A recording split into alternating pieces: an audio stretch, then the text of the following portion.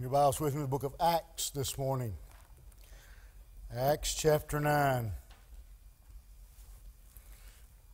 If things work like they should, you'd do your Bible, just lay it open, and it would fall open to Acts chapter 9, because that's kind of a hurdle. It's a high spot, if you will. It's a transition point in the church, in the New Testament church, as we move from a church that has up until this point, the Apostle Peter had largely been in charge and been the leader.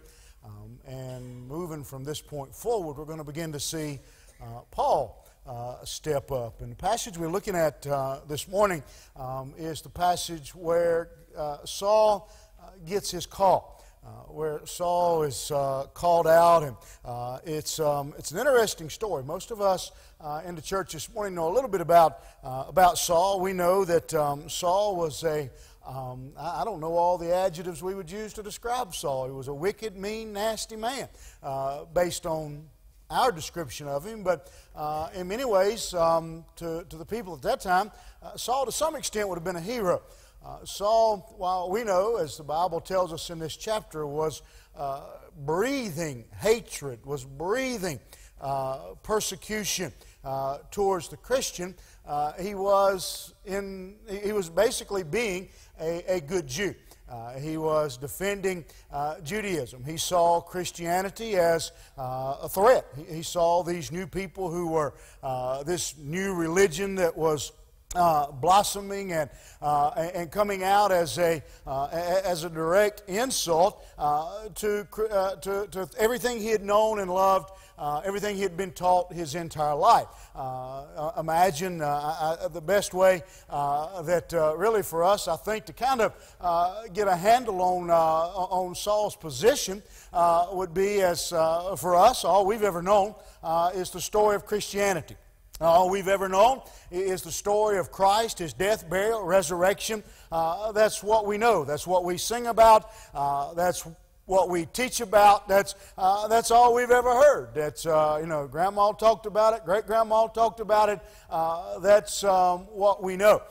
And the only way I really can make a comparison for us and to understand a little bit about where Saul was would be for all of a sudden, if you can imagine how repulsed we would be, how to some extent we are, for example, by the move of Islam in our world today. As those who follow Muhammad, Allah, are trying to push their religion, and as the only true way for those of us who are raised as Christian, we're like,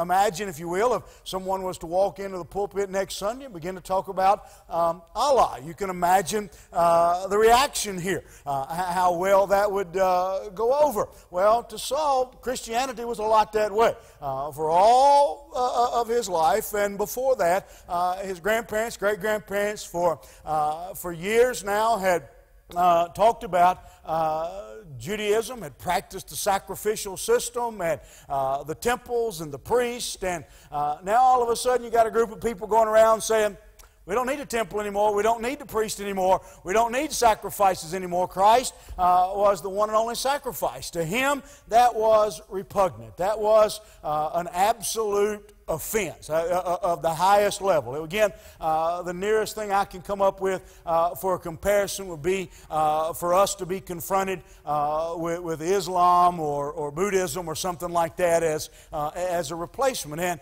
And so Saul sets out doing what perhaps some even today would try to do. He decides, I'll go arrest them. I'll round them up and persecute them. I'll beat it out of them. That's his solution for Christianity. I'll beat it out of them. I'll beat them into their senses. You ever looked at your kid and told them to quit crying or I'm gonna smack you? That's kind of the logic what Saul was using here. I'll beat that Christianity out of them. And so he sets off one day on another one of his trips to go round up Christians. And again, Acts chapter 9 tells us that he was literally breathing out slaughtering, breathing That just, I think, gives us an image of the level of hatred he had for this new movement of Christianity. And on his way, as he heads down the road with a bunch of his friends, God calls him out.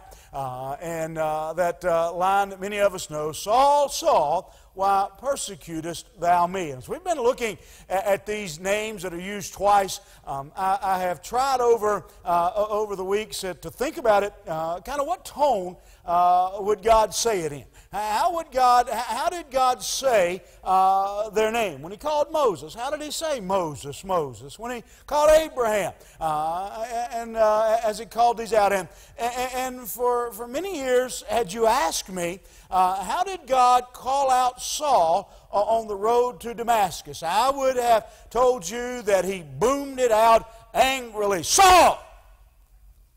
That he would have done, one of those booming, deep voices, tried to scare him out of his shoes kind of call. But as I've thought about it, I don't know about that. Knowing God and God's love and God's compassion, I've kind of come to reconsider that and think that perhaps God, as Saul was traveling to us, it was more of a disappointed call, more of a Saul, what are you doing? Saul, what's wrong with you, boy? That kind of. Have you ever had that happen? Maybe one of your children, they weren't doing just what you thought they ought to do, the way you ought to, the way you think they ought to do it, and I can hear Pansy now going, Penny, what's wrong with you, girl? That kind of mindset, that kind of thought. I've heard Archie do it. James, what is wrong with you, boy? That kind of that mindset, and that's just kind of that's kind of the thought. I think that God was just kind of like, hey, what's wrong with you, man? What's wrong? What are you doing down there? And as we look at that, I want us to look at this passage and think about this question or this topic as we think about Saul, when God calls. How do we respond when God calls? How does God call? What does it sound like? What does it look like when God calls? I believe that God calls each one of us. I believe everyone sitting here this morning, God has a call for you.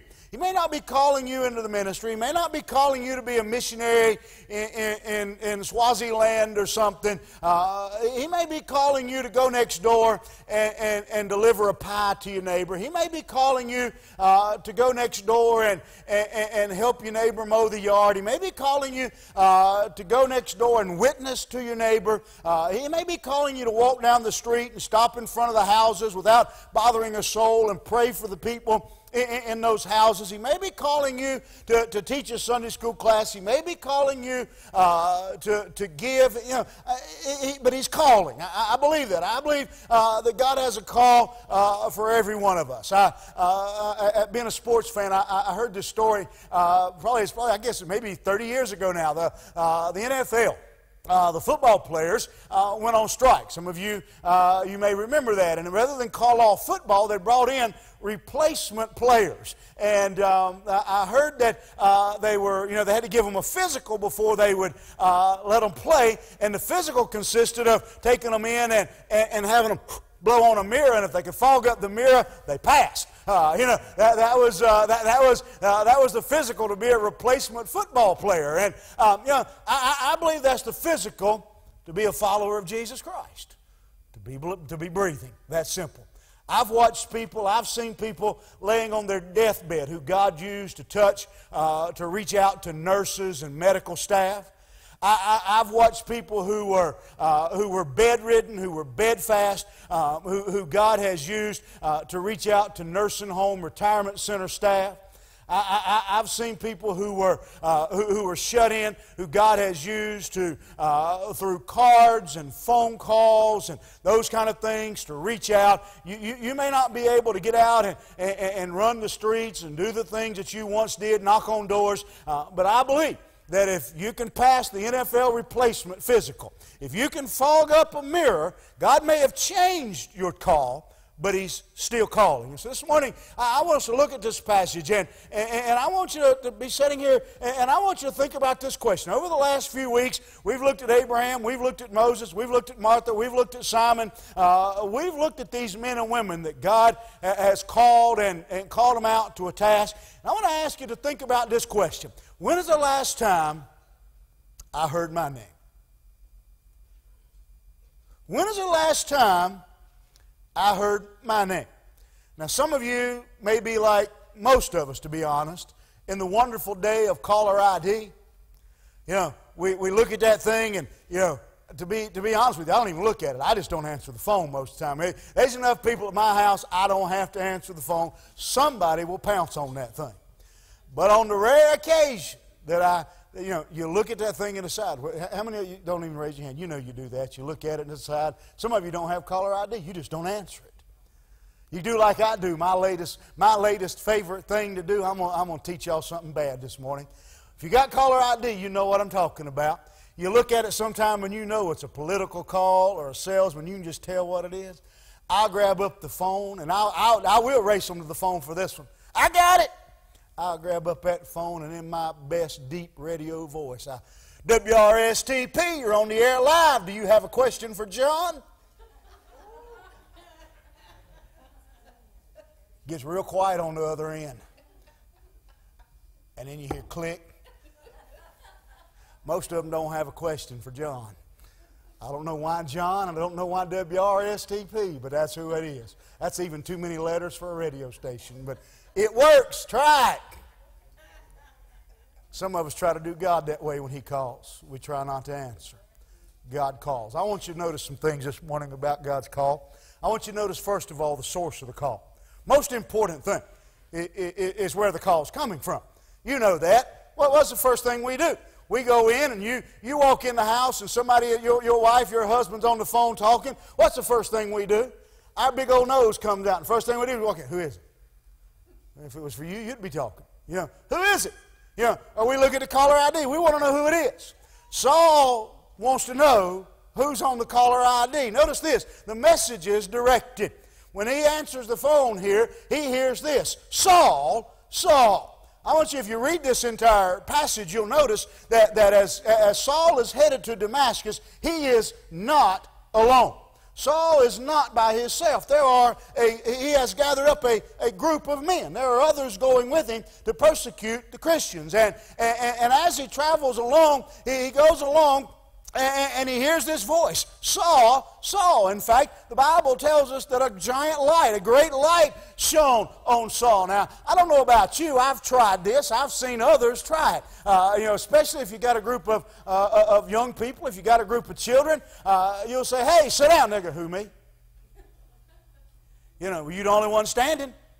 You know, everybody else sitting down. Yeah, you know, sit down. You know, and Saul, as he goes along, as he's traveling along, he couldn't look around and go, hey, I believe he's talking to you. No, but the light's on you. No, that was your name, Saul, Saul. There was no question that God was speaking to them. I think about, and I've shared this with you before, and I've noticed every time I share this story, it gets less and less. But my method of ministry for the last few years is somebody comes to me and says, we really need a ministry to the homeless. I'll say, that's a great idea. When you want to start it? Huh? That's a great idea. I agree with you. When you want to start it? Well, not me. I just think we need one. Well, God evidently is talking to you. You got the idea. Yeah, but not me. I was thinking somebody else ought to do it. That's kind of the way we operate. Saul couldn't say, but I think you're talking to him. No, Saul. The message is directed. There's no question about who he's talking to. I will assure you this. Some of you, do you remember, some of you here this morning that you're a Christian, do you remember the day you were saved? You might have been sitting in a church full of people.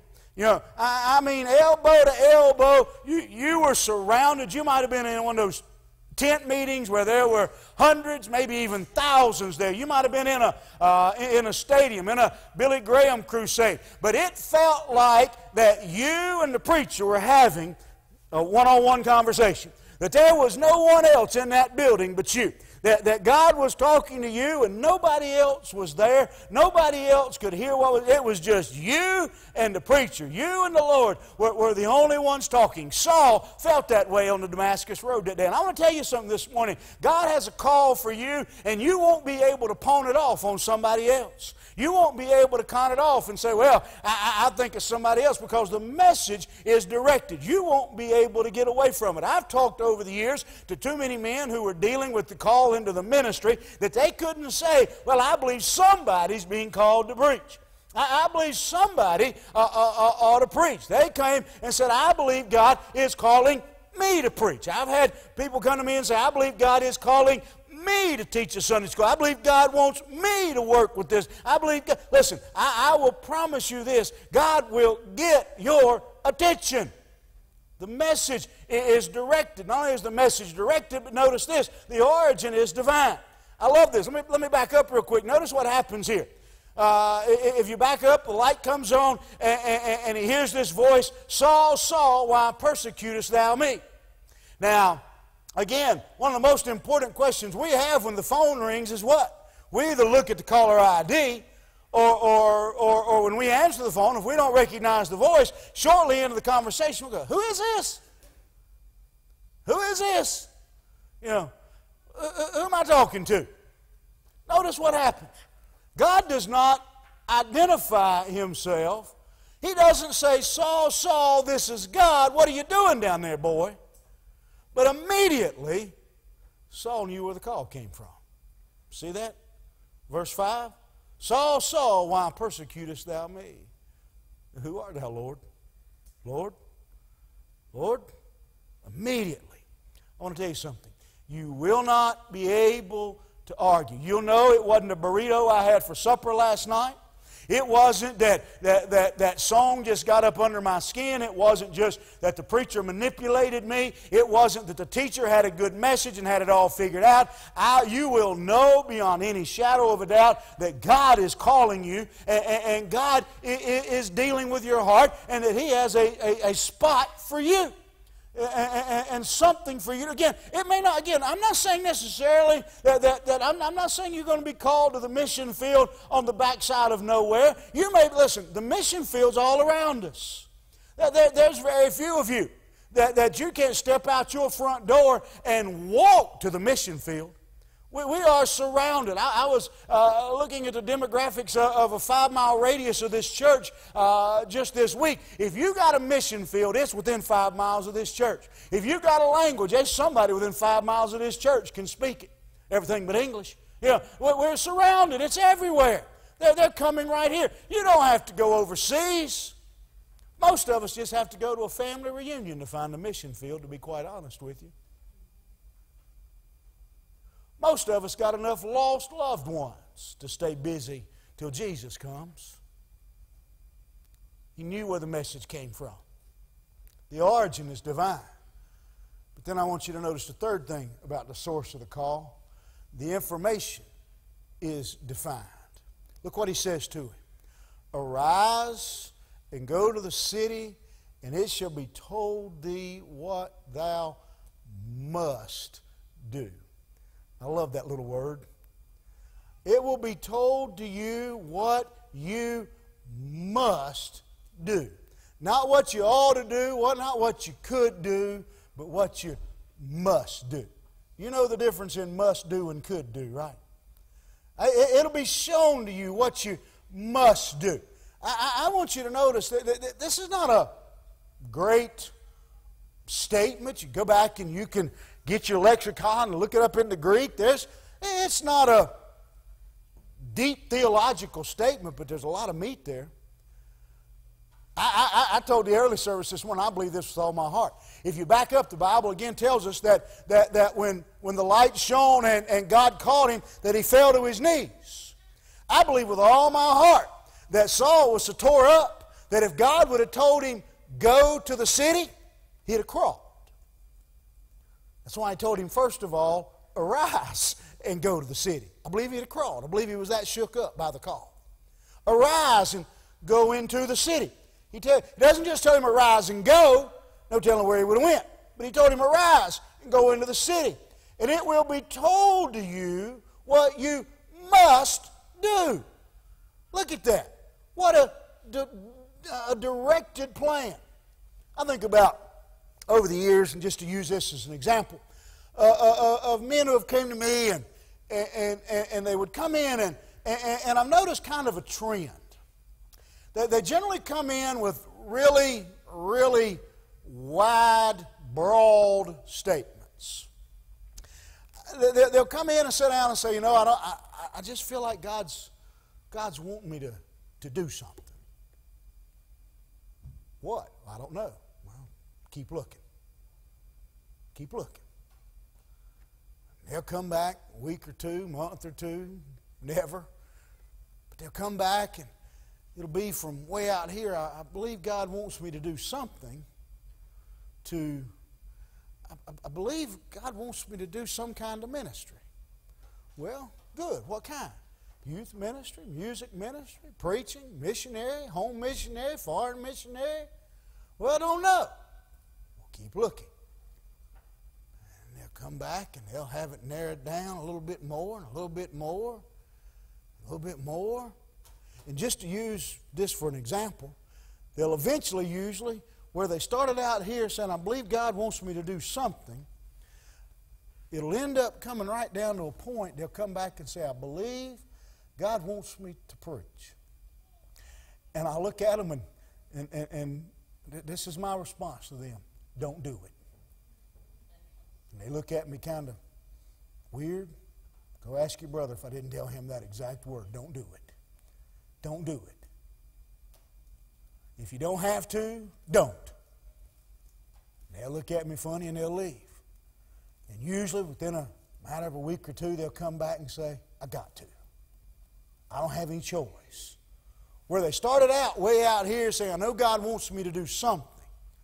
Eventually, God will make it crystal clear. This is what I want you to do. This is what I want from you. I'm not saying necessarily He's calling you to the ministry. Again, He may be sending you next door to speak nice to that neighbor that you can't stand. He may be sending you next door to witness. He may be sending you next door to invite somebody to church. He may be telling you to talk to somebody at work. I don't know. I'm talking in general about the call of God. You won't have to wander around in the dark wondering what God wants. You'll know He's talking to you. You'll know it's Him talking to you. And if you listen long enough, you'll know what He's saying. Problem is, most of us won't answer the phone. We'll know the source of the call. Now I want you to notice the other side of this is important. Not just who's calling, but who are they calling? What do we do when somebody calls the phone? We answer, well, who you want to talk to? You know, who you want to talk to. Especially if we're a daddy with a teenage daughter and it sounds like a teenage boy. Just who do you want to talk to? You know. Just who do you think you calling? You know, it's past 5 o'clock in the afternoon. It's too late to be calling my little girl. You know. Not only do we want to know, it's important to know who's calling, it's important to know who they're calling and to understand something about the subject of the call. Now, notice with me, if you will, he's an unlikely candidate. I will assure you that if by some remote chance, some 2,000 years ago, God would have said, Kevin, I got a job for you. I'm really busy. I got planets to spin and stars to make twinkle and all that kind of stuff. I need you to do something for me. I need you to go to earth and I need you to find somebody to be the leader of the New Testament church. I need you to find somebody to write 2/3 of the New Testament. Handle it. You interview them, you check them out, you check their references, you go find that person. I promise you, it wouldn't have been Saul of Tarsus. he wouldn't have even got an interview. Listen, I've been in management. I've had people walk in and tell me they want to apply for a job, and I've looked them up and down and said, we ain't hiring. You know, usually they walk in, I take an application because you never know. You might need it doesn't hurt to have a few. Zelda got a company. She knows what we ain't not hiring. You don't even get an application. You know, you don't even get one. You know, you can't even have one. Saul wouldn't even got an application. He wouldn't even got in the interview room. He wouldn't. You call his references and say, listen, we're talking about making Saul the head of Christianity. Who? You're kidding. You want to hire him? We would have never picked Saul.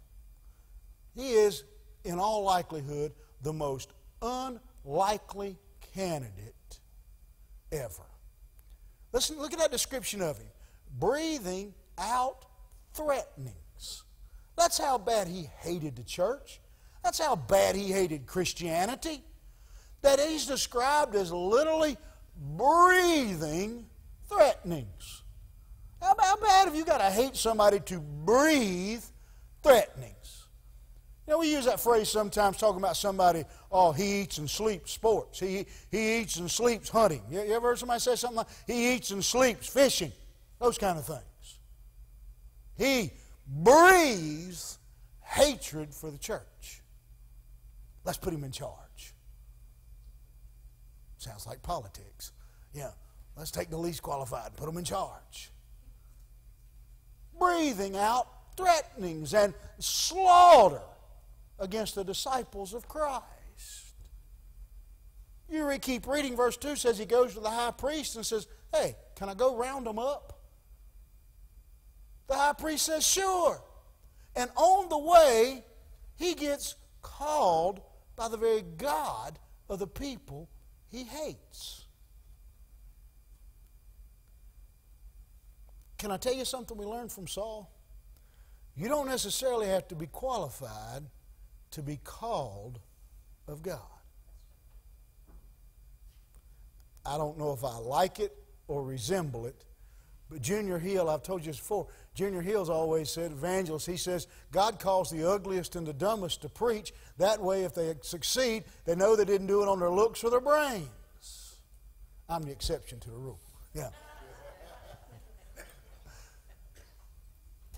There's an old saying you've heard before, God doesn't call the qualified, he qualifies the called. I think of a story, some of you may remember this. It's been several years ago. I showed the video of a couple of missionaries. They were older when they started feeling the call to the mission field. And I don't remember specifically the village, the country, where it really wasn't even a country, it was more of a village that they wanted to go to. None of the major mission boards would appoint them because of their age, because they felt like by the time they learned the language and were able to communicate with them and everything, that they would be too old to be able to survive on the field, too old to do the job. But this couple just felt strongly, this is what God wants us to do. And so they began to study, began to prepare, began to learn the language, began to work, and wouldn't give up. And eventually they ended up being appointed to that, somebody did send them to that village. They finally got there, and they ended up leading that entire village to Christ. That village spread out and led a couple more villages to Christ, all because this couple wasn't qualified. Well, I can't go next door and talk to my neighbor. I don't know what to say.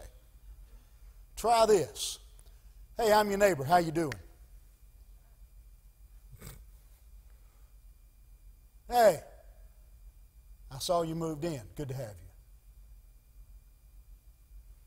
Try that. Don't worry about explaining to him the book of Revelation. If God wants you to explain the book of Revelation to him, God will explain the book of Revelation to you. And then you explain it to them. He was an unlikely candidate. I'm looking around as an unlikely candidate, looking at unlikely candidates. But that doesn't mean God can't use each one of us. He's put you where you are, made you who you are, gave you the talents, the skills, the job, the family, the neighbors that you have for a reason. You live where you do instead of me or Pansy or June or Hertha, because God wants you there. You work where you do because God has a purpose for you there. God gave you those kin people because He knows if He'd have gave you mine, they'd have drove you nuts. God knows what He's doing. He uses unlikely candidates. If God could use Saul as the leader of the church, the author of 2/3 of the New Testament, He can use you where He wants to. He was an unlikely candidate. Not only is he an unlikely candidate, but he's also in an unusual place. He wasn't in the seminary. He wasn't at Bible college. He was in the middle of nowhere. Go back in your Bible and look at the maps. Between there and here is nowhere. And that's where he was. He was an unlikely candidate in an unusual place. We think, oh, God's got all those young men up at Southeastern. He's got all those young men at Southern, Southwestern, Gordon Conwell. God's got all these young fellas, these young men, young women in Bible college. That's who He wants to use.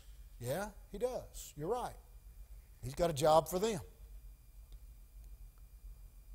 He's got a job for you.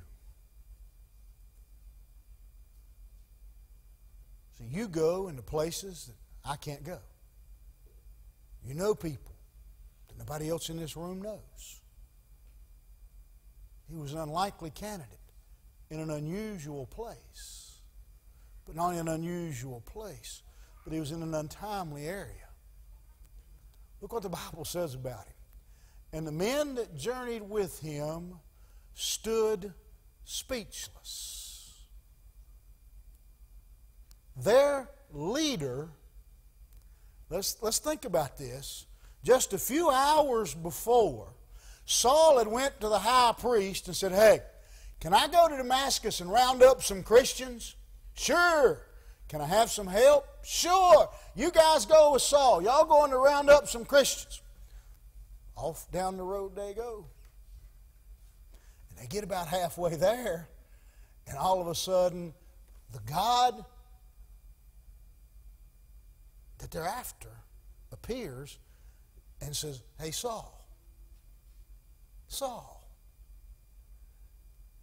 you want to talk about being called out in an untimely spot. You know, if I'm Saul, I'm thinking, Lord, you could have done this when I was in the bathroom or something.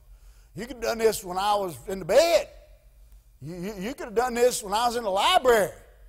You didn't have to do this out here in front of everybody. You know, I don't know about you, but now let's get out of Saul's shoes for a minute. Now I'm one of those men that are with him.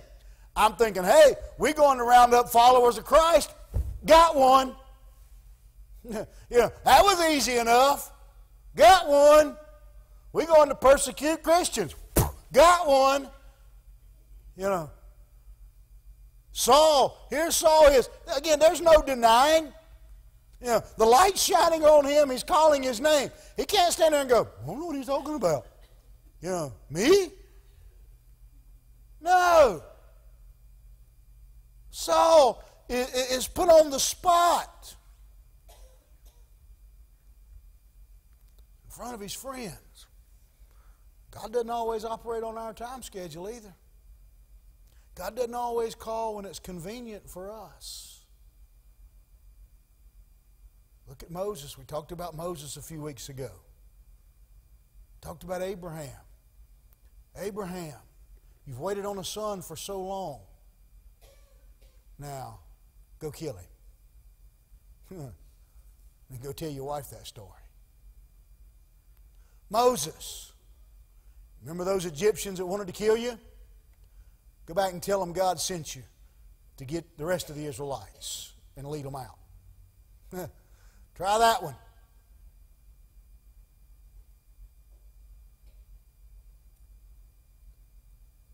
An untimely area. See, some of us are sitting thinking, I hear people every now and then say something along the lines of, when I get ready to retire, I'll do this. I'm working on saving up enough money. If you'd have known me 30 years ago, you knew I had it all figured out. I had a plan. We ran what we called summer routes out of Florence Bakery. They worked the Myrtle Beach area. They worked from Memorial Day to Labor Day, and then they was off from Labor Day to Memorial Day. I thought that sounded like a splendid idea. I was going to work from Memorial Day to Labor Day and fish from Labor Day to Memorial Day. I thought that was a grand idea. And boys, a lot of those guys made more in those few months of working than most people made in a year. They worked all day and night from Memorial Day and Labor Day, but they had it made from Labor Day to Memorial Day. I thought that sounded like a grand idea. Throw down there, you didn't even have to put it out. Just pull up the truck, and them crazy vacationers will come, just pounce on it. Sounds like a great idea. I like the general manager in Florence. I thought this will work. That's a great plan. How many of you had plans for your life that are not what they turned out to be? I'm kidding. I did think about that, but I knew I'd have to go by myself because Rhonda wouldn't move to the beach. But anyway, wasn't Saul's plan. Wasn't Saul's place. It was God's call and God's place. I come back to where we started. When's the last time you heard God call your name? But an even more important question is, when was the last time did you answer?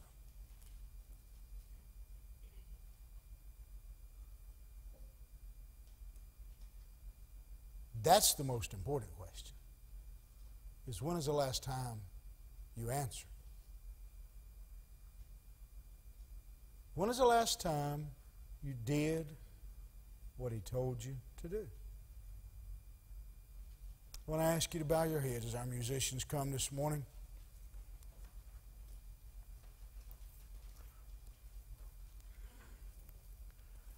This morning, there's some of you sitting here, and God's calling you. He wants you to work in this church. He wants you to go next door and witness to your neighbor. Don't know what the job is. Don't know what the task is, but you know. Maybe He wants you to work with the children, or the preschool, the youth, teach an adult class, sing in the choir. Just go be nice to your neighbor. That may be the hardest one of all. Just go next door and be nice. Eventually leading to an opportunity to invite them to church or to tell them about Jesus.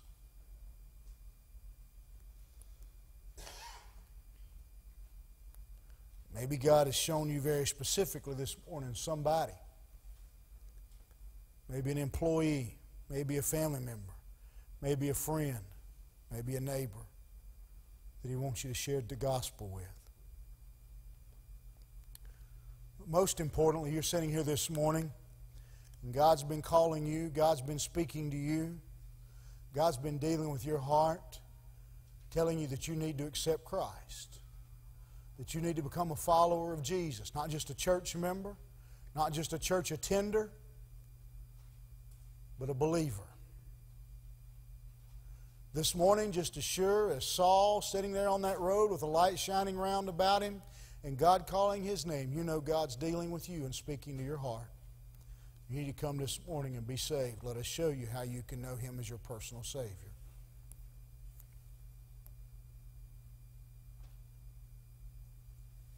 God's calling. Will you answer? As we stand together.